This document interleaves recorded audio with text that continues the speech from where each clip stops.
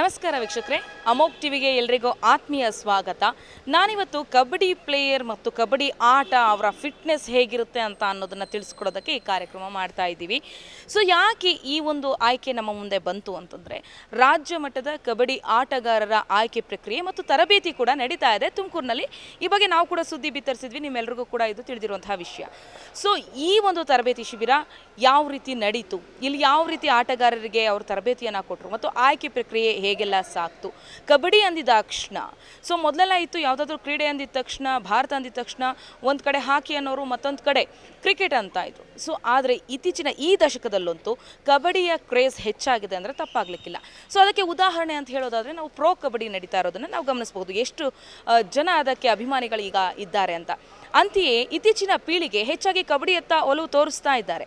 So ಹಾಗಾದರೆ ಕಬಡ್ಡಿ ಆಟಗಾರರಿಗೆ ಇರಬೇಕಾಗಿರುವಂತಹ ಪ್ರಮುಖ ಗುಣಗಳೇನು, ಕಬಡ್ಡಿ ಆಟ ಹೇಗಿರುತ್ತೆ, ನಾವು ಇಲ್ಲಿ ನಿಂತ್ಕೊಂಡು ಕಬಡ್ಡಿನ ನೋಡೋದಕ್ಕೂ ಆ ಫೀಲ್ಡಲ್ಲಿ ಕಬಡ್ಡಿ ಆಡೋದಕ್ಕೂ ಇರುವಂಥ ವ್ಯತ್ಯಾಸಗಳು ಹೇಗಿರುತ್ತೆ, ಕಬಡ್ಡಿಯ ಲಾಭ ನಷ್ಟ ಅಂತಂದರೆ ಅದನ್ನು ಆಡೋದ್ರಿಂದ ಎಷ್ಟು ಚೈತನ್ಯ ಸಿಗುತ್ತೆ ಮತ್ತು ಎಷ್ಟು ಇಂಜುರೀಸ್ಗಳಾಗುತ್ತೆ, ಇದೆಲ್ಲದನ್ನು ಮಾತನಾಡಲಿಕ್ಕೆ ನಮ್ಮ ಜೊತೆ ಇದ್ದಾರೆ ಸುಕೇಶ್ ಹೆಗಡೆ ಅವರು. ಸೊ ಪ್ರೋ ಕಬಡ್ಡಿಯ ಪ್ಲೇಯರ್ ಕೂಡ ಹೌದು, ಇಂಟರ್ನ್ಯಾಷನಲ್ ಪ್ಲೇಯರ್ ಇದ್ದಾರೆ. ಸೊ ಸದ್ಯ ಬೆಂಗಾಲ್ ವಾರಿಯರ್ಸ್ ಅಲ್ಲಿ ಆಟ ಆಡ್ತಾ ಇದ್ದಾರೆ. ಅವರು ಇವತ್ತು ನಮ್ಮ ತುಮಕೂರಿನಲ್ಲಿದ್ದಾರೆ. ಮೊದಲನೇದಾಗಿ ನಾನು ಅವ್ರನ್ನ ನಿಮಗೆ ಪರಿಚಯ ಮಾಡ್ಕೊಳ್ತೀನಿ. ಅಫ್ಕೋರ್ಸ್ ಈಗಾಗಲೇ ಎಲ್ರಿಗೂ ಕೂಡ ಪರಿಚಯ ಇರುತ್ತೆ. ಅವರು ಕಬಡ್ಡಿ ಬಗ್ಗೆ ಏನೆಲ್ಲ ಹೇಳ್ತಾರೆ ಅವ್ರ ಹತ್ರ ಕೇಳೋಣ ಬನ್ನಿ. ಹಲೋ, ಹೇಗಿದ್ದೀರಾ? ಚೆನ್ನಾಗಿದೆ. ಸೊ ಕಬಡ್ಡಿ ನಾನು ಆಗಲೇ ಈಗ ಹೇಳ್ತಾ ಇದ್ದೆ ವೀಕ್ಷಕರಿಗೆ. ಸೊ ಒಂದು ಕಾಲದಲ್ಲಿ ಕಬಡ್ಡಿ ಅಂತಂದರೆ ನಮಗೆಲ್ಲ ಸ್ಕೂಲ್ಗಳಲ್ಲಿ ಆಡ್ತಾ ಇದ್ವಿ ಅಥವಾ ಕಾಂಪಿಟೇಷನ್ಸ್ ನಡೀತಾ ಇತ್ತು. ಬಟ್ ಈಗ ಕಬಡ್ಡಿ ನೆಕ್ಸ್ಟ್ ಲೆವೆಲಿಗೆ ರೀಚ್ ಆಗಿದೆ ಅಂತ ಹೇಳೋಕೆ ಇಷ್ಟಪಡ್ತೀನಿ. ಸೊ ಕಬಡ್ಡಿ ಅಂದು ಮತ್ತು ಇಂದು ಅಂತ ಹೇಳೋದಾದರೆ ಏನು ಹೇಳ್ತೀರಾ ಮೊದಲನೇದಾಗಿ? ಕಬಡ್ಡಿ ಅಂದು ಆಡೋದಕ್ಕೂ ಈಗ ಆಡೋದಕ್ಕೂ ತುಂಬ ಡಿಫ್ರೆನ್ಸ್ ಇದೆ. ಯಾಕಂದರೆ ನೀವೇ ಹೇಳಿದರೆ ಹಳ್ಳಿಗಳಲ್ಲೇ ಆಡ್ತಾಯಿದ್ವಿ ಮೊದಲು, ಯಾರು ಕೂಡ ನೋಡ್ತಾ ಇರಲಿಲ್ಲ, ಯಾರು ಕೂಡ ಆಡ್ತಾ ಇರಲಿಲ್ಲ ಅಷ್ಟೊಂದು. ಕಬಡ್ಡಿ ಅಂದರೆ ಇಂಜುರಿ ಗೇಮ್ ಆಗಿತ್ತು. ಮನೆಯಲ್ಲೂ ಕೂಡ ತಂದೆ ತಾಯಿಗಳು ಬಿಡ್ತಾ ಇರಲಿಲ್ಲ ಆಡಲಿಕ್ಕೆ ಕೂಡ. ಯಾಕಂದರೆ ಅವನು ಇಂಜುರಿ ಮಾಡ್ಕೊಂಬರ್ತಿತ್ತು, ಅದು ಗುಣ ಆಗಲಿಕ್ಕೆ 1 ತಿಂಗಳು ಬೇಕಾಗ್ತಿತ್ತು.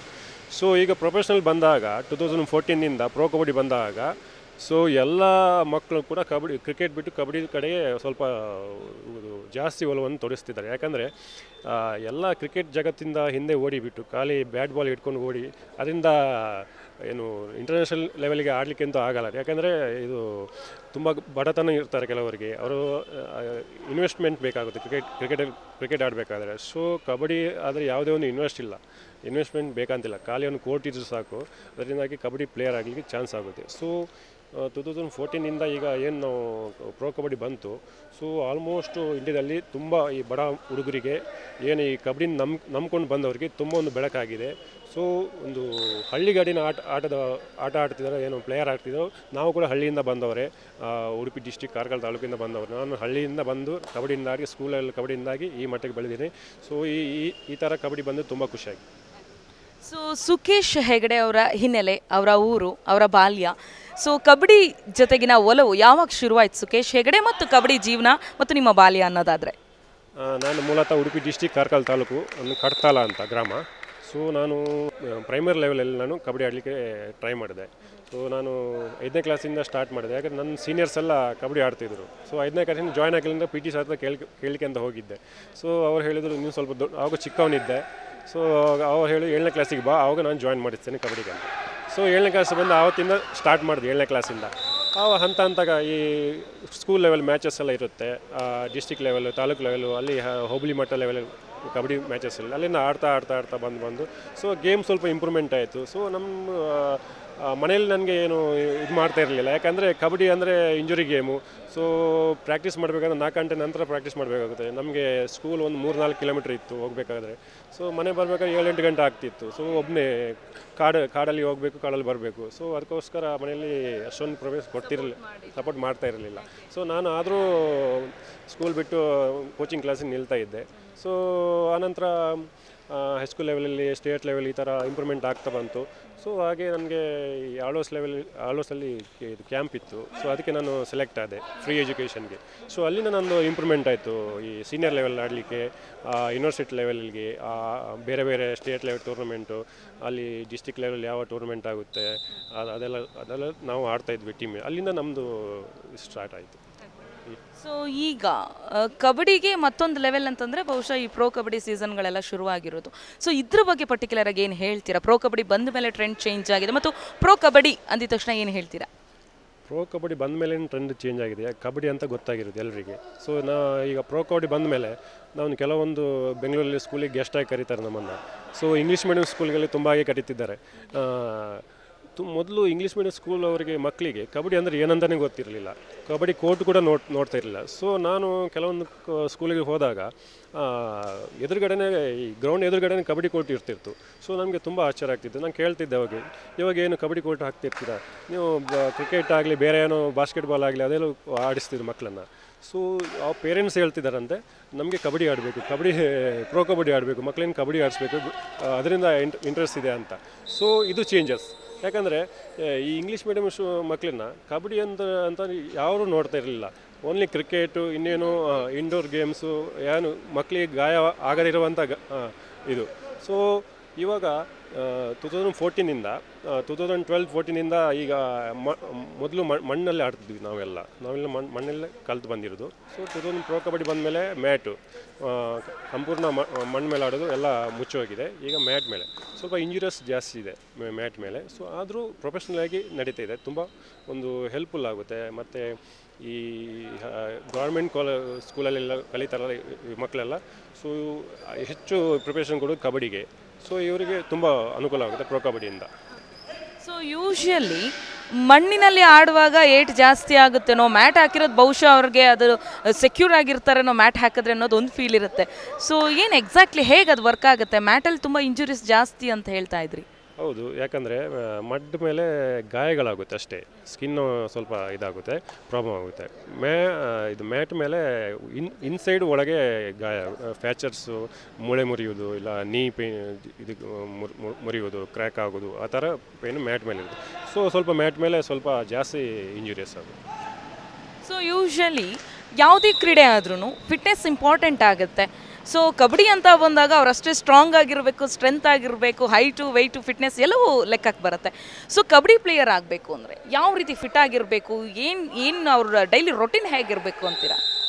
ಮೊದಲೆಲ್ಲ ನಮಗೆ ಫಿಟ್ನೆಸ್ ಅಂದರೆ ಏನಂತ ಗೊತ್ತಿರಲಿಲ್ಲ. ಸ್ಕೂಲ್ ಲೆವೆಲಲ್ಲಿ ಆಡುವಾಗ, ಈ ಹೈಸ್ಕೂಲಲ್ಲೆಲ್ಲ ಆಡುವಾಗ ಫಿಟ್ನೆಸ್ ಮಾಡ್ತಾನೆ ಇರಲಿಲ್ಲ. ಡೈರೆಕ್ಟ್ ಬಂದ್ವಿ, ಕೋರ್ಟ್ ಹಾಕಿದ್ವಿ, ಕಬಡ್ಡಿ ಆಡ್ತಿದ್ವಿ. ಸೊ ಒಂದು ಲೆವೆಲಿಗೆ ಬಂದಾಗ ನಾವು ಈ ಸ್ಟೇಟ್ ಲೆವೆಲ್, ನ್ಯಾಷನಲ್ ಲೆವೆಲ್ ಆಡ್ತಾ ಬಂದಾಗ ಸೊ ನಮಗೂ ಒಂದು ಇನ್ನೊಬ್ಬರನ್ನು ನಾವು ನೋಡಿದಾಗ ಆವಾಗ ಗೊತ್ತಾಗ್ತಿತ್ತು ಫಿಟ್ನೆಸ್ ಮಾಡಬೇಕು ನಮಗೆ ಸ್ವಲ್ಪ, ಇನ್ನು ಸ್ವಲ್ಪ ಜಾಸ್ತಿ ಆಡ್ಬೇಕಾದ್ರೆ ನ್ಯಾಷನಲ್ ಲೆವೆಲ್ ಆಡಬೇಕಾದ್ರೆ ಫಿಟ್ನೆಸ್ ಮಾಡಿಬಿಟ್ಟು ಆಡಬೇಕು.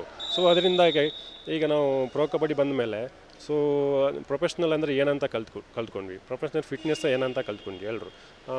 ಪ್ರೋ ಕಬಡ್ಡಿಯಿಂದಾಗಿ ಬೆಳಗ್ಗೆ ನಾವು ಒಂದು 2 ಹೊತ್ತು 3 ಗಂಟೆ ಸೊ ನಾವು ಫಿಟ್ನೆಸ್ ಮಾಡ್ತೇವೆ. ಆನಂತರ ಈವ್ನಿಂಗ್ ಸೆಕ್ಷನ್ ನಮ್ಮದು ಕಬಡ್ಡಿ ಇರುತ್ತೆ ಡೈಲಿ. ಅದೇ ಈಗ 2 ಮಂತ್ ಪ್ರೋ ಕಬಡ್ಡಿಯಲ್ಲಿ 2 ಮಂತ್ ನಮಗೆ ಪ್ರಾಕ್ಟೀಸ್ ಇರುತ್ತೆ.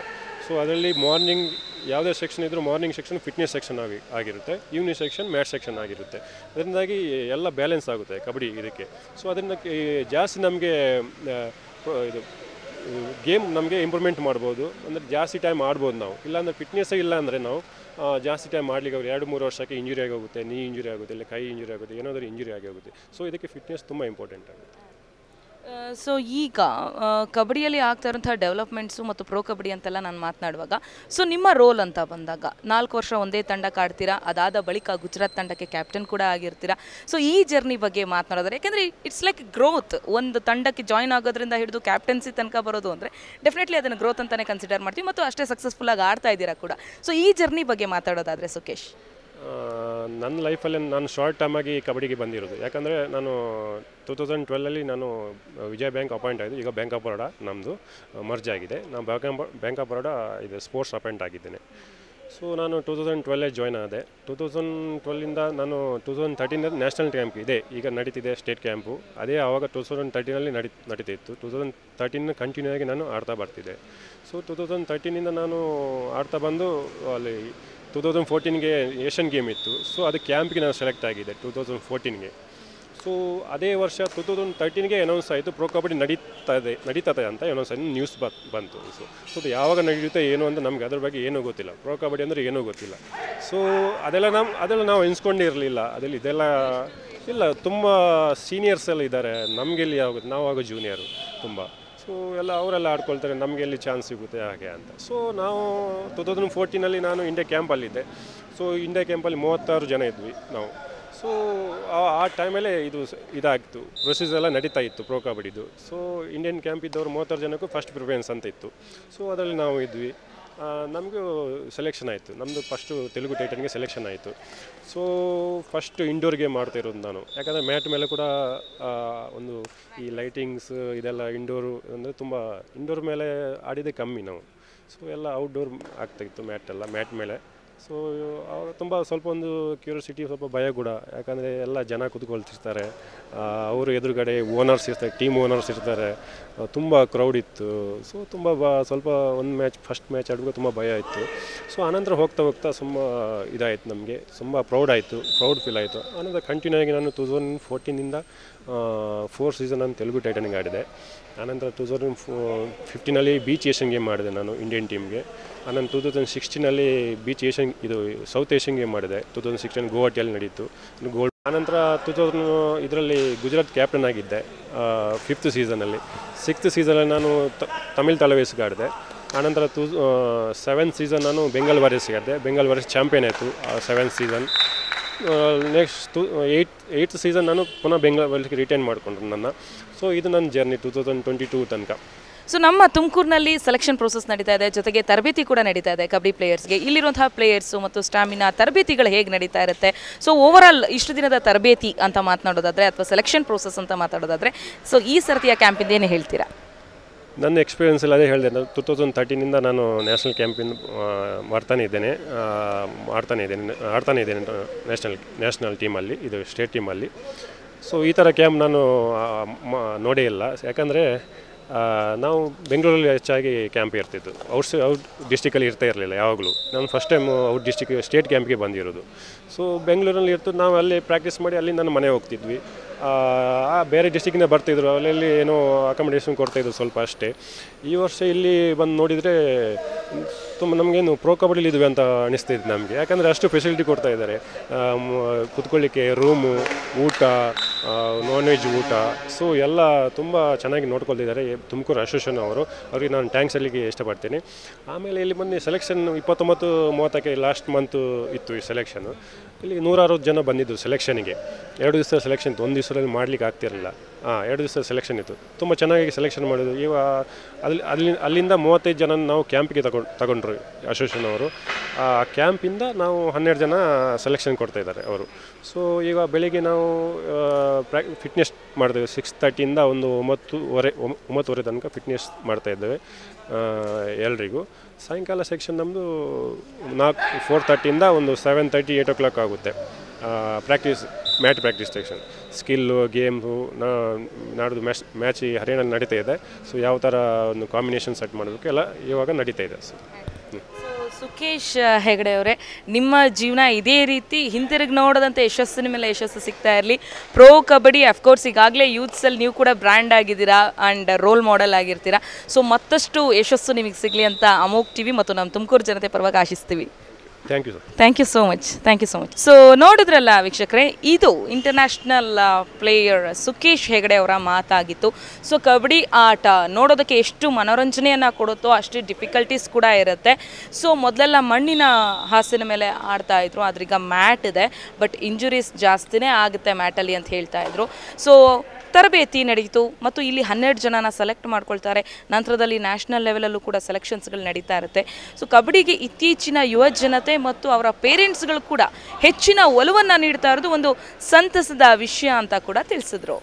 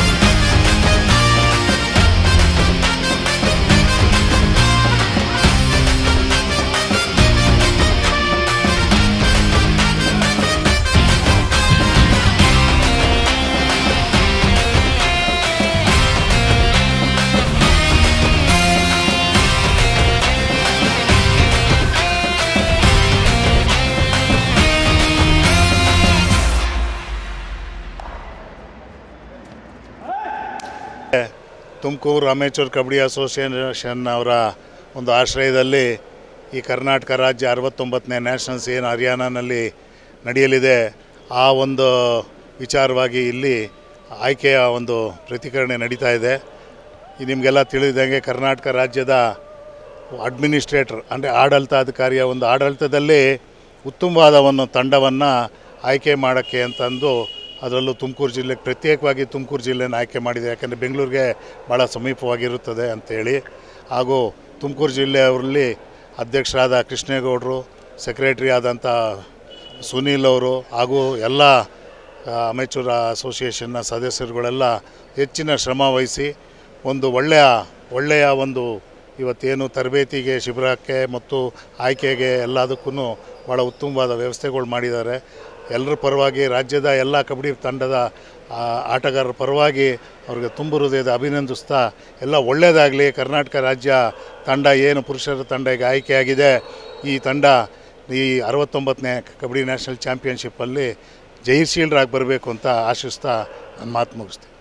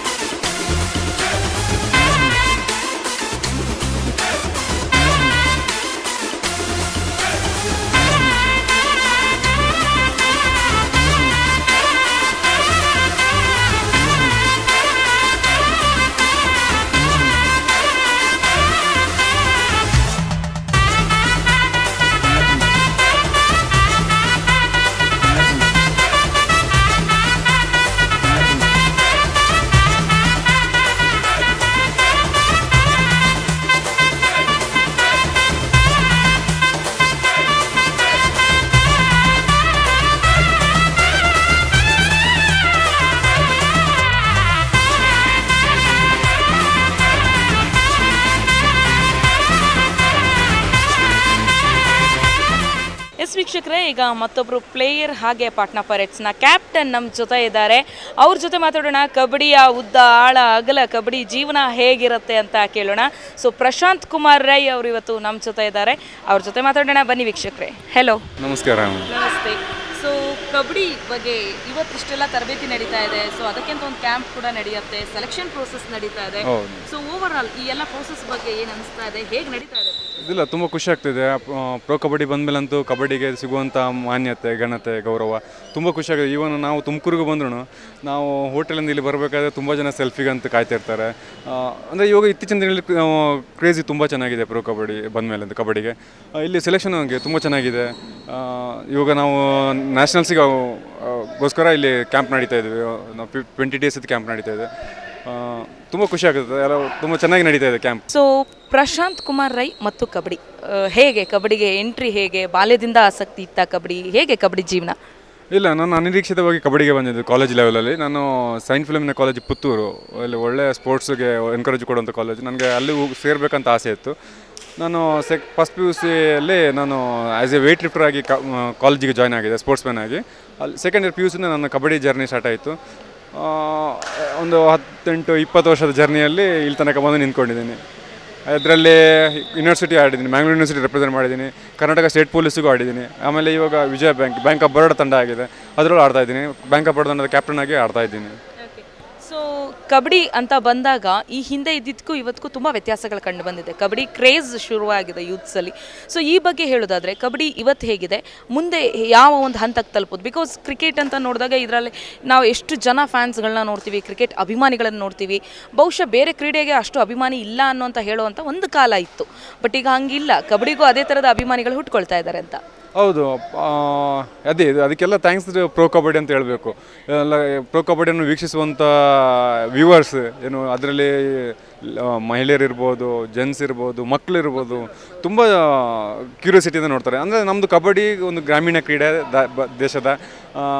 ಎಲ್ಲರೂ ಒಂದಲ್ಲ ಒಂದು ಟೈಮಲ್ಲಿ ಆಡಿರುವಂಥ ಗೇಮು, ಏನು ಖರ್ಚೇನೂ ಇಲ್ಲ. ಇವಾಗ ಮ್ಯಾಟ್ ಶೂಸು ಬಂದಿದೆ, ಅದರಿಂದ ಸ್ವಲ್ಪ ಇದು ಮಾಡಬೇಕಾಗುತ್ತೆ. ಮುಂಚೆ ಎಲ್ಲ ಅದು ಇಲ್ಲ, ಬರೀ ಗ್ರೌಂಡಲ್ಲಿ ಮಣ್ಣಲ್ಲಿ ಆಡೋವಂಥ ಕ್ರೀಡೆ. ಇವಾಗ ಸ್ವಲ್ಪ ಹೈಟೆಕ್ ಸ್ಪರ್ಶದಿಂದ ನೀಡಿ ಪ್ರೋ ಕಬಡ್ಡಿ ಬಂದಮೇಲಂತೂ ತುಂಬ ಖುಷಿಯಾಗುತ್ತೆ. ಮತ್ತು ತುಂಬ ಜನ ಯಂಗ್ಸ್ಟರ್ಸ್ ಬರ್ತಾಯಿದ್ದಾರೆ. ಇವಾಗ ಇಂಟರ್ನ್ಯಾಷನಲ್ ಸ್ಕೂಲ್ಸಲ್ಲೂ ಕಬಡ್ಡಿನ ಆಡಿಸ್ತಾ ಇದ್ದಾರೆ. ಅವರು ಒಂದು ಒಳ್ಳೆ ಮ್ಯಾಟ್ ತೊಗೊಂಡು ಅದರಲ್ಲಿ ಪ್ರಾಕ್ಟೀಸ್ ಮಾಡ್ತಾರೆ. ಹಳೆ ಕಬಡ್ಡಿ ಬಟ್ ಈ ಕಬಡ್ಡಿ ಅಂತ ಹೇಳಿದ್ರೆ ಇವಾಗ ಇದರಂದು ತುಂಬ ಚೇಂಜಸ್ ತುಂಬ ಖಂಡಿತ ಆಗಿದೆ. ಅದನ್ನ ನಾವು ಇಲ್ಲ ಅಂತ ಹೇಳಲಿಕ್ಕಿಲ್ಲ. ಅದೇ ಇದಕ್ಕೆಲ್ಲ ಕಾರಣ ಪ್ರೋ ಕಬಡ್ಡಿ. ಅದನ್ನ ಮತ್ತೆ ಎಲ್ಲ ನೋಡುವಂಥ ವೀಕ್ಷಕರು, ವ್ಯೂವರ್ಸ್. ಸೊ ಈಗ ಪ್ರೋ ಕಬಡ್ಡಿ ಬಂದ ಮೇಲೆ ಕಬಡ್ಡಿ ಒಂದು ಹಂತಕ್ಕೆ ಬಂದಿದೆ. ಸೊ ಈಗಾಗಲೇ ತುಂಬ ಜನ, ನಾನು ಆಗಲೇ ಹೇಳಿದಾಗೆ ತುಂಬ ಜನ ಆಕರ್ಷಿತರಾಗ್ತಾ ಇದ್ದಾರೆ ಯೂತ್ಸು. ಸೊ ನೆಕ್ಸ್ಟ್ ಜನ್ರೇಷನ್ ಲೆವೆಲ್ಗೆ ಕಬಡ್ಡಿ ಇನ್ನೂ ಉತ್ತುಂಗಕ್ಕೇರುತ್ತೆ ಅನಿಸುತ್ತಾ? ಖಂಡಿತವಾಗ್ಲೂ ಮೇಡಮ್. ಇವಾಗ ಲಾಸ್ಟ್ ಟೈಮು ಕೋವಿಡಿಂದ ಒಂದು ವರ್ಷ ಡಿಲೇ ಆಗಿತ್ತು, ಆಮೇಲೆ ತಿರ್ಗಾ ಸ್ಟಾರ್ಟ್ ಆಯಿತು. ಅದರಲ್ಲಿ ಲಾಸ್ಟ್ ಸೀಸನಲ್ಲಿ ತುಂಬ ಯಂಗ್ಸ್ಟರ್ಸ್ ಬಂದಿದ್ದರು. ಇನ್ನು ನೆಕ್ಸ್ಟ್ ಸೀಸನ್ ಈಗ ಸದ್ಯದಲ್ಲೇ ನಡೀಲಿಕ್ಕಿದೆ. ಇನ್ನು ತುಂಬ ಯಂಗ್ಸ್ಟರ್ಸ್ ಬರ್ತಾರೆ, ಕಂಟಿನ್ಯೂ ಆಗ್ತಾ ಇರುತ್ತೆ, ತುಂಬ ಬರ್ತಾ ಇರ್ತಾರೆ. ಬೀಯಿಂಗ್ ಎ ಕ್ಯಾಪ್ಟನ್, ಪ್ಲೇಯರ್ ಆಗಿನೂ ರೆಸ್ಪಾನ್ಸಿಬಿಲಿಟೀಸ್ ಇರುತ್ತೆ, ಆ್ಯಂಡ್ ಕ್ಯಾಪ್ಟನ್ ಆಗಿ ಒಂದು ತಂಡವನ್ನು ಲೀಡ್ ಮಾಡುವಾಗ ಇನ್ನಷ್ಟು ರೆಸ್ಪಾನ್ಸಿಬಿಲಿಟೀಸ್ ಜಾಸ್ತಿ ಆಗಿರುತ್ತೆ. ಹೇಗಿದೆ ಆ ಜರ್ನಿ? ನಾನು ಪ್ರೋ ಕಬಡ್ಡಿ ಪಟ್ನಾ ಟೀಮ್ದು ಕ್ಯಾಪ್ಟನ್ ಆಗಿದ್ದೆ ತುಂಬ ಗೌರವ. ಯಾಕಂತ ಹೇಳಿದ್ರೆ 3 ಸಲದ ಚಾಂಪಿಯನ್ಶಿಪ್ ತಂಡ, ಅದನ್ನ ಮುನ್ನಡೆಸುವಂಥ ಒಂದು ಲಕ್ ನನ್ನ ಪಾಲಿಗಿತ್ತು. ನಾವು ಒಂದು ಪಾಯಿಂಟಲ್ಲಿ ಸೋತು ರನ್ನರ್ಸ್ ಆದ್ವಿ. ಬಟ್ ವಿನ್ನರ್ ಆಗುವಂಥ ಚಾನ್ಸಸ್ ತುಂಬ ಇತ್ತು. ಆ್ಯಸ್ ಎ ಕ್ಯಾಪ್ಟನ್ ನಿಮಗೆ ರೆಸ್ಪಾನ್ಸಿಬಿಲಿಟಿ ಯಾವಾಗ ಕಮ್ಮಿ ಆಗೋದು ಅಂತ, ಆ್ಯಸ್ ಎ ಟೀಮ್ ಆಡಿದಾಗ ನಿಮಗೆ ರೆಸ್ಪಾನ್ಸಿಬಿಲಿಟಿ ತುಂಬ ಕಮ್ಮಿ ಆಗುತ್ತೆ. ಎಲ್ಲರೂ ಅವರವರ ಏನು ಕಾಂಟ್ರಿಬ್ಯೂಷನ್ ಹೆಂಗೆ ಮಾಡಬೇಕು, ಅವರವರ ಸ್ಕಿಲ್ಸ್ ಏನಿದೆ ಅದ್ರ ಬಗ್ಗೆ ಫೋಕಸ್ ಮಾಡಿ ಯಾವ ಟೈಮಲ್ಲಿ ಪಾಯಿಂಟ್ ತೊಗೊಂಬರ್ಬೇಕು, ಯಾವ ಟೈಮಲ್ಲಿ ಕ್ಯಾಚ್ ಹಿಡಿಬೇಕು, ಅದೆಲ್ಲ ಖಂಡಿತವಾಗಿ ಒಂದು ಟೀಮ್ ಗೇಮ್ ಥರ ಆಡಿದರೆ ಕ್ಯಾಪ್ಟನ್ಶಿಪ್ ದೊಡ್ಡ ತಲೆನೋವಾಗಲ್ಲ. ಒಳ್ಳೆ ಎಕ್ಸ್ಪೀರಿಯನ್ಸ್ ಮೇಡಮ್ ಇವರು. ಸೊ ಇನ್ನು ಕಬಡ್ಡಿನಲ್ಲಿ ಇಂಜುರೀಸ್ ಆಗುವಂಥ ಚಾನ್ಸಸ್ಗಳು ತುಂಬ ಜಾಸ್ತಿ ಇರುತ್ತೆ ಕಂಪೇರಿಟಿವ್ಲಿ ಬೇರೆ ಗೇಮ್ಸ್ಗಳಿಗೆ ನೋಡಿದ್ರೆ. ಸೊ ಇದನ್ನೆಲ್ಲ ಹೇಗೆ ಬ್ಯಾಲೆನ್ಸ್ ಮಾಡ್ತೀರಾ? ಆ್ಯಂಡ್ ಫಿಟ್ನೆಸ್ ಇಂಪಾರ್ಟೆಂಟ್ ಆಗೇ ಆಗುತ್ತೆ. ನಾಟ್ ಓನ್ಲಿ ಫಿಟ್ನೆಸ್, ಅಫ್ಕೋರ್ಸ್ ಅವ್ರು ಸ್ಟ್ರಾಂಗ್ ಆಗಿರಬೇಕು ಕೂಡ. ಸೊ ಇದೆಲ್ಲ ಬ್ಯಾಲೆನ್ಸ್ ಹೇಗಿರುತ್ತೆ ಫಿಸಿಕ್? ಮೇಡಮ್, ಈ ಕಬಡ್ಡಿ ಇವಾಗ man to man game. Injuries ಖಂಡಿತ ಯಾವ ಟೈಮಲ್ಲಿ ಏನಾಗುತ್ತೆ ಅಂತ ಹೇಳೋಕ್ಕಾಗಲ್ಲ. ಇಂಜುರಿ ಫ್ರೀ ಆಡೋಕ್ಕಾಗಲ್ಲ ಖಂಡಿತವಾಗ್ಲೂ. ನಾವು ಕರೆಕ್ಟಾಗಿ ನಮ್ಮ ಸಿಚುವೇಶನ್ ಪ್ರಕಾರ ನಮ್ಮ ಡಯಟ್ ಆಗಲಿ, ನಮ್ಮ ನ್ಯೂಟ್ರಿಷನ್ ಆಗಲಿ, ನಮ್ಮ ಎಕ್ಸಸೈಸ್ ಆಗಲಿ, ನಮ್ಮ ಬಾಡಿ ಕಂಡೀಷನ್ ನೋಡ್ಕೊಂಡು ಆಡಿದರೆ ಖಂಡಿತವಾಗ್ಲೂ 100% ಇಂಜುರಿ ಆಗೋದು 50%ಗೆ ತಂದು ಆಡ್ಬೋದು. ಇವಾಗಂತೂ ಕಬಡ್ಡಿಗೆ ನಿಮ್ಮ ವೇಟ್ ಇದೆ, ಬಾಡಿ ವೇಟ್ ಇದೆ, ಬಿಲೋ 85 ಇರಬೇಕು. ಅದರೊಳಗಡೆ ನಿಮಗೆ ಇವಾಗ ದೊಡ್ಡ ದೊಡ್ಡ ಪ್ಲೇಯರ್, ಇಂಟರ್ನ್ಯಾಷನಲ್ ಯಾರು ಪ್ಲೇಯರ್ ಇದ್ದಾರೆ ಅವರು ಸ್ವತಃ ಒಬ್ಬರು ನ್ಯೂಟ್ರಿಷನ್ ಇಟ್ಕೋತಾರೆ, ಅವರೊಬ್ಬರು ಫಿಟ್ನೆಸ್ ಟ್ರೈನರನ್ನು ಇಟ್ಕೊಂಡಿದ್ದಾರೆ. ಖಂಡಿತವಾಗ್ಲೂ ಕಬಡ್ಡಿ ಬದಲಾವಣೆ ಬರ್ತಾ ಇದೆ. ತುಂಬ ಫಾಸ್ಟ್ ಗ್ರೋಯಿಂಗ್ ಗೇಮ್ ಆಗಿದೆ ಕಬಡ್ಡಿ. ಸೊ ಈಗ ಯೂತ್ಸ್ ಯಾರಾದರೂ ಕಾರ್ಯಕ್ರಮ ನೋಡ್ತಾ ಇರ್ತಾರೆ, ಅಫ್ಕೋರ್ಸ್ ಡೆಫಿನೆಟ್ಲಿ ಅವರಿಗೆ ಕಬಡ್ಡಿ ಬಗ್ಗೆ ಒಲವಿರುತ್ತೆ, ಅಥವಾ ಅವಕಾಶಗಳು ಸಿಕ್ಕಿರಲ್ಲ, ಅಥವಾ ಕಬಡ್ಡಿ ಹೋಗಬೇಕು ಅನ್ನೋ ಆಸಕ್ತಿಲಿರುತ್ತೆ, ಅಥವಾ ಯಾರಾದರೂ ಕಬಡ್ಡಿ ಆಟಗಾರರು ಈಗಿನ ಯೂತ್ಸ್ ಇರ್ತಾರೆ, ಅವ್ರಿಗೆ ಏನು ಹೇಳೋಕೆ ಇಷ್ಟಪಡ್ತೀರಾ ಕಬಡ್ಡಿ ಬಗ್ಗೆ ಮತ್ತು ಅವರ ಡೆಡಿಕೇಶನ್ ಬಗ್ಗೆ? ಹೇಗಿರಬೇಕು ಒಬ್ಬ ಕಬಡ್ಡಿ ಪ್ಲೇಯರ್ ಅನ್ನೋದಾದರೆ? ಮೇಡಮ್, ಮನುಷ್ಯನಿಗೆ ಲೈಫಲ್ಲಿ ಒಂದಲ್ಲ ಒಂದು ಸಲ ಆಪರ್ಚುನಿಟಿ ಸಿಗುತ್ತೆ. ಬಟ್ ಅಲ್ಲಿ ತನಕ ನಾವು ವೆಯ್ಟ್ ಮಾಡಬೇಕು. ನಾವು ಇವತ್ತು ಕಬಡ್ಡಿ ಆಡ್ತೀವಿ ಅಂತೇಳ್ಬಿಟ್ಟು ಬಂದು ಕಲರ್ಸ್ ಹಾಕೊಂಡು ಕಬಡ್ಡಿ ಆಡಿ ನಾಳೆ ಪ್ರೋ ಕಬಡ್ಡಿ ಅಥವಾ ನಾಳೆ ಇಂಟರ್ನ್ಯಾಷನಲ್ ಪ್ಲೇಯರ್ ಆಗುವಂಥ ಅವಶ್ಯಕತೆ ಇದೇ ಇಲ್ಲ, ಚಾನ್ಸಸ್ಸೇ ಇಲ್ಲ. ತುಂಬ ಹಾರ್ಡ್ ವರ್ಕ್ ಮಾಡಬೇಕು, ಡೆಡಿಕೇಶನ್ ಬರಬೇಕು, ಟೈಮ್ ಡಿಸಿಪ್ಲಿನು, ಕೋಚ್ಗಳನ್ನ ರೆಸ್ಪೆಕ್ಟ್ ಮಾಡಿ ಅವ್ರ ಜೊತೆ ಅವ್ರಿಗೆ ಏನು ಹೇಳ್ತಾರೆ ಅದನ್ನು ತಿಳ್ಕೊಂಡು ಒಳ್ಳೆ ರೀತಿಯಲ್ಲಿ ನಾವು ಕಳೀತಾ ಹೋದರೆ ಖಂಡಿತವಾಗ್ಲೂ ಆಪರ್ಚುನಿಟಿ ಇದೆ. ದೇವರು ನಮ್ಮನ್ನು ಕೈ ಬಿಡಲ್ಲ. ಸೊ ಕ್ಯಾಪ್ಟನ್ಸಿ ಇದೆ, ಸಾಕಷ್ಟು ಜವಾಬ್ದಾರಿ ಇದೆ, ಅದರ ಜೊತೆಗೆ ಉತ್ತಮ ಆಟಗಾರ ಕೂಡ ಹೌದು. ಸೊ ನಿಮ್ಮ ಈ ಡೆಡಿಕೇಶನ್ನು, ನಿಮ್ಮ ಈ ಸಕ್ಸಸ್ ಸದಾ ಹೀಗೆ ಮುಂದುವರಿತಾ ಇರಲಿ, ಇನ್ನಷ್ಟು ಯಶಸ್ಸು ಸಿಗಲಿ ಅಂತ ಅಮೋಘ್ ಟಿವಿ ಮತ್ತು ನಮ್ಮ ತುಮಕೂರಿನ ಜನತೆ ಆಶಿಸ್ತೀವಿ sir. Thank you madam, thank you very much. Thank you so much sir. So ನೋಡಿದ್ರಲ್ಲ, ಇದು ಪ್ರಶಾಂತ್ ಕುಮಾರ್ ರೈ ಅವರ ಮಾತಾಗಿತ್ತು. ಸೊ ಕಬಡ್ಡಿ ಅನ್ನುವಂಥದ್ದು ಇಂಜುರಿ ಆಗುವಂಥ ಆಟನೇ, ಬಟ್ ನಾವು ಹೇಗೆ ಆಡ್ತೀವಿ ಅನ್ನೋದು ಮುಖ್ಯ ಆಗುತ್ತೆ. ಯಾರಿಗೆ ಆದರೂ ಕೂಡ ಡೆಡಿಕೇಶನ್ ಅನ್ನೋದಿತ್ತು ಅಂದಾಗ ಅದರ ಪ್ರತಿಫಲ ಖಂಡಿತವಾಗ್ಲೂ ಸಿಗುತ್ತೆ. ಒಬ್ಬ ಕ್ಯಾಪ್ಟನ್ ಸಕ್ಸಸ್ಫುಲ್ ಕ್ಯಾಪ್ಟನ್ ಆಗಬೇಕು ಅಂದರೆ ತಂಡದಲ್ಲಿ ಇರುವಂತಹ ಇತರೆ ಎಲ್ಲರ ಜವಾಬ್ದಾರಿ ಮತ್ತು ಅವರ ಒಂದು ರೋಲ್ ಇರುತ್ತಲ್ಲ, ಅದನ್ನು ಅವರು ಕರೆಕ್ಟಾಗಿ ಫಾಲೋ ಮಾಡಿದಾಗ ಒಬ್ಬ ಸಕ್ಸಸ್ಫುಲ್ ಕ್ಯಾಪ್ಟನ್ ಹುಟ್ಟೋದಕ್ಕೆ ಸಾಧ್ಯ ಆಗುತ್ತೆ ಅಂತ ಹೇಳಿದರು ಪ್ರಶಾಂತ್ ಕುಮಾರ್ ರೈ ಅವರು.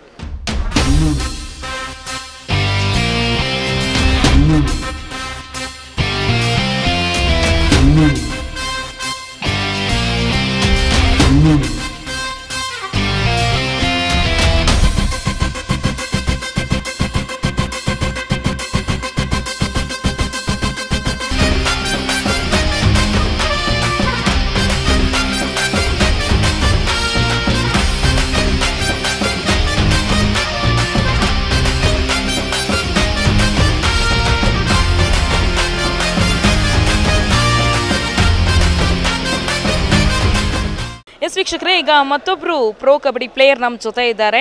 ರತನ್ ಗೌಡ ಅವರು ಗುಜರಾತ್ ಗೈನ್ಸ್ ತಂಡಕ್ಕೆ ಆಡುವಂಥ ನಿಮ್ಮೆಲ್ಲರ ನೆಚ್ಚಿನ ಪ್ಲೇಯರ್ ನಮ್ಮ ಜೊತೆ ಇದ್ದಾರೆ. ಅವರನ್ನು ಮಾತನಾಡಿಸೋಣ. ಅವರು ಮತ್ತು ಕಬಡ್ಡಿ, ಅವರ ಕೆರಿಯರ್ ಹೇಗೆ ಶುರುವಾಯಿತು ಕಬಡ್ಡಿಲಿ, ಆ್ಯಂಡ್ ಇವತ್ತಿನ ಕಬಡ್ಡಿ ಹೇಗಿದೆ ಅನ್ನೋದರ ಕುರಿತಂತೆ ಮಾತನಾಡೋಣ. ಹೆಲೋ. Hello madam. ನಮಸ್ತೆ. ನಮಸ್ತೆ. ಸೊ ಕಬಡ್ಡಿ ಮತ್ತು ರತನ್ ಗೌಡ ಅಂತ ಹೇಳೋದಾದ್ರೆ ಆ್ಯಂಡ್ ಪ್ರೋ ಕಬಡ್ಡಿ ಅಂತ ಹೇಳೋದಾದ್ರೆ ಹೇಗೆ ಇದೆಲ್ಲ ಶುರುವಾಯಿತು ಮತ್ತು ಕಬಡ್ಡಿ ಮೇಲಿನ ಆಸಕ್ತಿ ಯಾವಾಗಿದ್ದ? ಆಸಕ್ತಿ ಅಂದರೆ PUCಯಿಂದ ಸ್ಟಾರ್ಟ್ ಆಯ್ತು ಮೇಡಮ್. PUC ಆದಮೇಲೆ ಡಿಗ್ರಿಗೆ ಉಜ್ರೆಯಲ್ಲಿ ಸೆಲೆಕ್ಷನ್ ಸಿಕ್ತು ನಮಗೆ SDM ಕಾಲೇಜಲ್ಲಿ ಸ್ಪೋರ್ಟ್ಸ್ ಕೋಟದಿಂದ. ಅಲ್ಲಿ ಆಡ್ತಾಯಿದ್ವಿ, 3 ಇಯರ್ಸ್ ಆಡಿದ್ವಿ. ಆಮೇಲೆ ಬ್ಯಾಂಕ್ ಆಫ್ ಬರೋಡಾದಲ್ಲಿ ನಮಗೆ ವಿಜಯ ಬ್ಯಾಂಕಲ್ಲಿ ಜಾಬ್ ಆಯಿತು. ಅದಾದಮೇಲೆ ಇವಾಗ ಮರ್ಜಾಗಿ ಬ್ಯಾಂಕ್ ಆಫ್ ಬರೋಡಾ ಅಂತಾಗಿದೆ. ಈಗ ಬ್ಯಾಂಕಿಂದ ನಮಗೆ ಸಪೋರ್ಟ್ ಮಾಡ್ತಾಯಿದ್ದಾರೆ ಚೆನ್ನಾಗಿ ಬ್ಯಾಂಕ್ ಆಫ್ ಬರೋಡಾದಲ್ಲಿ. ಹಾಗೆ ಲಾಸ್ಟ್ ಇಯರ್ ಸೀನಿಯರ್ ನ್ಯಾಷನಲ್ಸ್ ಆಡಿ ರೈಟ್ ಪಾಯಿಂಟ್ಸ್ ಎಲ್ಲ ಚೆನ್ನಾಗಿತ್ತು. ಹಾಗೆ ಪ್ರೋ ಕಬಡ್ಡಿಯಲ್ಲಿ ಗುಜರಾತ್ ಗೈನ್ಸ್ ಅವರು ತೊಗೊಂಡು ಪ್ರೋ ಕಬಡ್ಡಿಯಲ್ಲಿ ಆಯಿತು. ಸೊ ಈಗ ಕಬಡ್ಡಿ ಮೊದಲೆಲ್ಲ ನೆಲದ ಮೇಲೆ ಆಡ್ತಾ ಇದ್ರು, ಈಗ ಮ್ಯಾಟ್ಗಳಿದೆ. ನೋಡೋರ್ಗೆ ಏನು ಅನ್ಸುತ್ತೆ ಅಂದರೆ ಮ್ಯಾಟ್ ಇದೆ ಅಂದರೆ ಅವ್ರು ಸೇಫ್ಟಿಗೋಸ್ಕರ ಮ್ಯಾಟ್ ಹಾಕಿರ್ತಾರೆ, ಇಂಜುರೀಸ್ ಕಡಿಮೆ ಆಗುತ್ತೆ ಅಂತ. ಸೊ ಮ್ಯಾಟಲ್ಲಿ ಆಡೋ ಕಬಡ್ಡಿಗೂ ನೆಲದ ಮೇಲೆ ಮಣ್ಣಲ್ಲಿ ಆಡುವಂಥ ಕಬಡ್ಡಿಗೂ ಏನು ವ್ಯತ್ಯಾಸ ಇರುತ್ತೆ? ಯಾವುದು ಬೆಸ್ಟ್ ಅನಿಸುತ್ತೆ? ತುಂಬ ಡಿಫ್ರೆನ್ಸ್ ಇದೆ ಮೇಡಮ್. ಮಣ್ಣಲ್ಲಿ ಆಡೋದು ಅಂದರೆ ಮೇಲೆ ಮೇಲೆ ಗಾಯ ಆಗುತ್ತೆ ಅಷ್ಟೇ. ಎಲ್ಲರಿಗೂ ಕಾಣುತ್ತೆ. ಮ್ಯಾಟಲ್ಲಿ ಏಟಾದರೆ ಒಳಗೆ ಇಂಜುರಿ ಆಗುತ್ತೆ, ತುಂಬ ಏಟಾಗುತ್ತೆ. ಮ್ಯಾಟಲ್ಲಿ ಸೇಫಾಗಿ ಆಡಬೇಕಷ್ಟೇ, ಮ್ಯಾಟಲ್ಲಿ ಆಡಬೇಕು. ಇವಾಗ ಎಲ್ಲ ಕಡೆ ಮ್ಯಾಟಿಂದ ಇರೋದ್ರಿಂದ ಮ್ಯಾಟಲ್ಲೇ ಮ್ಯಾಚಸ್ ಆಗುತ್ತೆ. ಇವಾಗ ಮಣ್ಣು ಆಡೋದೆಲ್ಲ ಕಮ್ಮಿ, ಮಣ್ಣಲ್ಲಿ ಆಡೋದು. ಹೌದು. ಓಕೆ. ಇನ್ನು ಕಬಡ್ಡಿ ಪ್ಲೇಯರ್ಸ್ಗೆ ಯೂಶ್ವಲಿ ನಾವಿವಾಗ ಕ್ರಿಕೆಟ್ ಪ್ಲೇಯರ್ಸ್ ಅಂದಿದ ತಕ್ಷಣ ಯಾವ ರೀತಿ ಬೆಲೆ ಕೊಡ್ತಾರೆ ಅಥವಾ ಫೆಸಿಲಿಟೀಸ್ಗಳಿರುತ್ತೆ, ಹೇಗೆ ಪ್ರಮೋಟ್ ಆಗ್ತಾರೆ ಅನ್ನೋದು ಗೊತ್ತಿದೆ. ಸೊ ಕಬಡ್ಡಿ ಇತ್ತೀಚಿನ ದಿನಗಳಲ್ಲಿ ಮತ್ತೆ ಟ್ರೆಂಡಿಗೆ ಬರ್ತಾ ಇರೋದ್ರಿಂದ ಸೊ ನಿಮಗೆ ಹೊರಗಡೆ ಹೋದಾಗ ಪಬ್ಲಿಕ್ಕಿಂದ ಹಿಡಿದು ಗೌರ್ನಮೆಂಟಿಂದ ಹಿಡಿದು ಅಫಿಷಿಯಲ್ಸ್ಗಳಿಂದ ಹಿಡಿದು ಟ್ರೀಟ್ಮೆಂಟ್ ಯಾವ ರೀತಿ ಇದೆ ಕಬಡ್ಡಿ ಪ್ಲೇಯರ್ಸ್ಗೆ ಇವತ್ತಿನ ದಿನ? ಇವಾಗ ಅಂದರೆ ಅದೇ ಪ್ರೋ ಕಬಡ್ಡಿ ಸ್ಟಾರ್ಟ್ ಆದಮೇಲೆ ಕ್ರಿಕೆಟ್ ಲೆವೆಲಿಗೆ ಬೆಳೀತಾ ಇದೆ ಪ್ರೋ ಕಬಡ್ಡಿ. ಹಾಗೆ ಎಲ್ಲರೂ ಗುರುತಿಸ್ತಾರೆ ನಮ್ಮನ್ನ, ಅದೊಂದು ಖುಷಿ ನಮಗೆ. ಎಲ್ಲೋದ್ರೂ ಬರ್ತಾರೆ, ಸೆಲ್ಫಿ ತೊಗೋತಾರೆ, ಮಾತಾಡಿಸ್ತಾರೆ, ಪ್ರೋ ಕಬಡ್ಡಿ ಪ್ಲೇಯರ್ ಅಂತ. ತುಂಬ ಖುಷಿಯಾಗುತ್ತೆ ಮೇಡಮ್ ಇವಾಗ. ಸೊ ಮುಂದಿನ ದಿನಗಳಲ್ಲಿ ಕಬಡ್ಡಿ ಈ ಹಂತಕ್ಕೆ ತಲುಪಬೇಕು ಅಥವಾ ನನ್ನ ಕೆರಿಯರ್ನಲ್ಲಿ ಕಬಡ್ಡಿ ನಾನು ಇನ್ನೇನೋ ಸಾಧಿಸಬೇಕು ಅಥವಾ ಕಬಡ್ಡಿನೇ ನನ್ನ ಲೈಫ್ ಆಗಿರುತ್ತೆ ಮುಂದಕ್ಕೂ ಕೂಡ, ಆ ಥರದ್ದು ಏನಾದರೂ ತಲೆಯಲ್ಲಿ ಏನು ಯೋಚನೆಗಳಿದೆ ಅಂತ ರತನ್ ಗೌಡ ಅವ್ರಿಗೆ? ಹೌದು, ನಮಗೆ ಕಬಡ್ಡಿನೇ ಲೈಫು. ಅಂದರೆ ನಮಗೆ ಜೀವನ ಸಿಕ್ಕಿರೋದೇ ಕಬಡ್ಡಿಯಿಂದ, ಜಾಬ್ ಆಗಿರೋದು ಕಬಡ್ಡಿಯಿಂದನೇ. ಹಾಗೆ ಎಷ್ಟು ನಾವು ಫಿಟ್ನೆಸ್ ಇರ್ತೀವಿ ಅಷ್ಟು ಒಳ್ಳೆಯದು. ಫಿಟ್ಟಾಗಿರೋ ತನಕ ಆಡ್ತೀವಿ. ಈಗ ಜಾಬ್ ಇದೆ, ಬ್ಯಾಂಕ್ ಆಫ್ ಬರೋಡದಿಂದ ಜಾಬ್ ಕೊಟ್ಟಿದ್ದಾರೆ. ಹಾಗಾಗಿ ನಾವು ಕಬಡ್ಡಿನೇ ಜೀವನ ನಮ್ಮದು. Okay sir. ಸೊ ಇದೇ ರೀತಿ ನಿಮ್ಮ ಆಟಗಾರಿಕೆ ಮುಂದುವರಿತಾ ಇರಲಿ, ಮತ್ತಷ್ಟು ಯಶಸ್ಸು ನಿಮಗೆ ಸಿಗಲಿ ಅಂತ ಅಮೋಘ್ ಟಿವಿ ಮತ್ತು ತುಮಕೂರು ಜನತೆ ಆಶಿಸ್ತೀವಿ. Thank you madam. Thank you so much. ನೋಡಿದ್ರಲ್ಲ ವೀಕ್ಷಕರೇ, ಇದಿಷ್ಟು ರತನ್ ಗೌಡ ಅವರ ಮಾತಾಗಿತ್ತು. ಕಬಡ್ಡಿನೇ ಜೀವನ ಆಗಿದೆ, ಕಬಡ್ಡಿ ನಮಗೆ ಜೀವನ ಕೊಟ್ಟಿದೆ. ಹಾಗಾಗಿ ನಾವು ಫಿಟ್ ಆ್ಯಂಡ್ ಫೈನ್ ಆಗಿರೋ ತನಕ ಕಬಡ್ಡಿ ಆಡ್ತಾನೆ ಇರ್ತೀವಿ ಅಂತ ಹೇಳ್ತಿದ್ದಾರೆ. ಆ್ಯಂಡ್ ಕಬಡ್ಡಿ ಪ್ಲೇಯರ್ ಫಿಟ್ ಆಗಿರೋದು ಕೂಡ ಅಷ್ಟೇ ಇಂಪಾರ್ಟೆಂಟ್ ಆಗಿದೆ ಅಂತ ಕೂಡ ತಿಳಿಸಿದ್ದಾರೆ.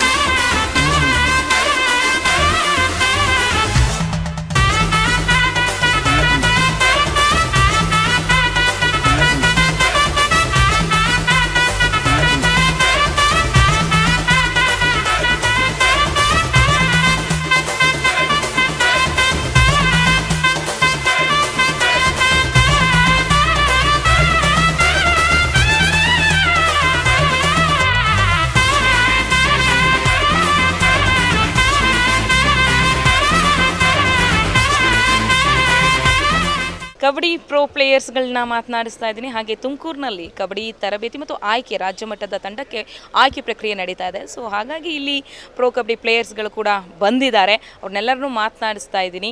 ಸೊ ಈಗ ನನ್ನ ಜೊತೆ ಮಾತನಾಡಲಿಕ್ಕೆ ಬೆಂಗಾಲ್ ವಾರಿಯರ್ಸ್ ತಂಡದ ಆಟಗಾರರಾಗಿದ್ದಾರೆ, ನಿಮ್ಮೆಲ್ಲರ ನೆಚ್ಚಿನ ಸಚಿನ್ ವಿಠಲ್ ಅವರಿದ್ದಾರೆ. ಅವ್ರನ್ನ ಮಾತಾಡ್ಸೋಣ. ಹಲೋ. ನಮಸ್ತೆ. ಹಾಯ್, ಆರಾಮಂದಿ ಆರಾಮ. ಓಕೆ, ಸೊ ಸಚಿನ್ ಅವರು ಮತ್ತು ಕಬಡ್ಡಿ ಹೇಗೆ ಶುರುವಾಯಿತು? ಆ ಕೆರಿಯರ್ ಆಗಲಿ, ಲೈಫ್ ಆಸಕ್ತಿ ಹೇಗೆ? ನಾವಂದರೆ ಕಾಲೇಜಿಂದ ಕಬಡ್ಡಿ ಸ್ಟಾರ್ಟ್ ಮಾಡಿದೆ. ಅಂದರೆ ಆ್ಯಕ್ಚುಲಿ ಹೇಳ್ಬೇಕಾದ್ರೆ ಮನೆಯಲ್ಲಿ ಸ್ವಲ್ಪ ಆರ್ಥಿಕ ಪರಿಸ್ಥಿತಿ ಚೆನ್ನಾಗಿಲ್ಲ ಇತ್ತು. ಸೊ ಕಬಡ್ಡಿ ಆಡಿದರೆ ಎಲ್ಲ ಸ್ಪೋರ್ಟ್ಸ್ ಕೋಟ ಫ್ರೀ ಎಜುಕೇಷನ್ ಸಿಗುತ್ತೆ ಅಂತ ಅದರ ಕಡೆ ಫೋಕಸ್ ಮಾಡಿದೆ. ಫಸ್ಟಿಗೆ ನಾವು ನಾರ್ಮಲಿ ಕಬಡ್ಡಿ ಆಡಿದ್ವಿ PT ಮಾಸ್ಟ್ರ್ ಅವರ ಇದಕ್ಕೆ. ಮತ್ತು ಅದನ್ನು ಡಿಗ್ರಿಯಿಂದ university level, all India level ಆಡಿ ಈಗ ಜಾಬ್ ಆಗಿ ಪ್ರೊಫೆಷ್ನಲ್ ಲೆವೆಲ್ಗೆ ಬಂದಿದ್ದೇವೆ. ಸೊ ಯಾಕೆ ಕಬಡ್ಡಿನೇ ಯಾಕೆ? ಹಾಗಂದರೆ ಸುಮಾರು ಕ್ರೀಡೆಗಳಿರ್ತಾ ಇತ್ತು ಯಾವುದೇ ಪರಿಸ್ಥಿತಿ ಇದ್ರೂ, ಬಟ್ ಕಬಡ್ಡಿಯನ್ನು ಆಯ್ಕೆ ಮಾಡ್ಕೊಳ್ಳೋದಕ್ಕೆ ಏನು ನಿರ್ದಿಷ್ಟ ಸಿಚುವೇಶನ್ ಏನು ಕ್ರಿಯೇಟ್ ಆಯಿತು ಆ ಟೈಮಲ್ಲಿ ಅಂತ?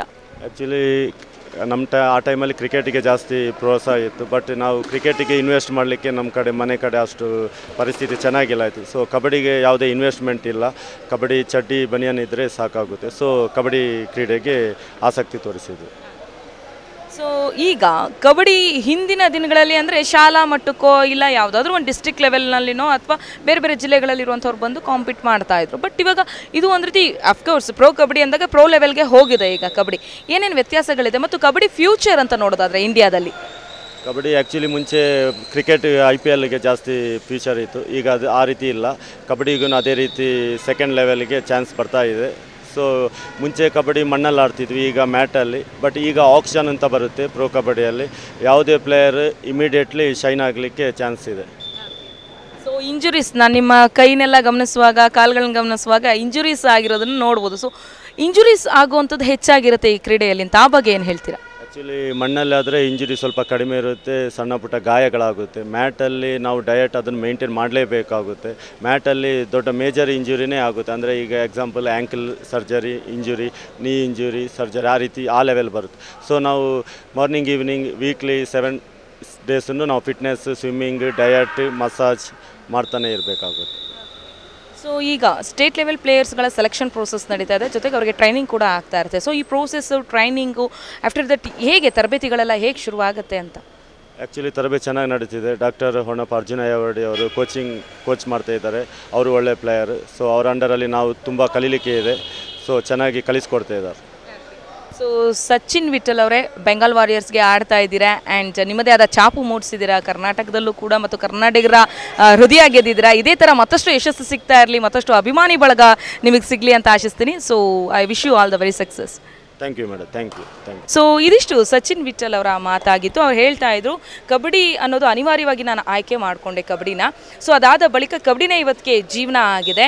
ಸೊ ಈಗ ಇರುವಂತಹ ಕಬಡ್ಡಿ ಮುಂದಿನ ದಿನಗಳಲ್ಲಿ ಮತ್ತಷ್ಟು ಹುರುಪನ್ನು ಪಡೆದುಕೊಳ್ಳುತ್ತೆ, ಮತ್ತಷ್ಟು ಜನ ಆಕರ್ಷಿತರಾಗ್ತಾರೆ. ಮೊದಲೆಲ್ಲ IPL ಅಂದರೆ ಕ್ರೇಜ್ ಇರ್ತಾ ಇತ್ತು, ಬಟ್ ಈಗ ಪ್ರೋ ಕಬಡ್ಡಿ ಬಂದ ನಂತರ ಪ್ರೋ ಕಬಡ್ಡಿಗೂ ಕೂಡ ಅಷ್ಟೇ ಅಭಿಮಾನಿ ಬಳಗ ಇದೆ ಅಂತ ಹೇಳಿದ್ದಾರೆ.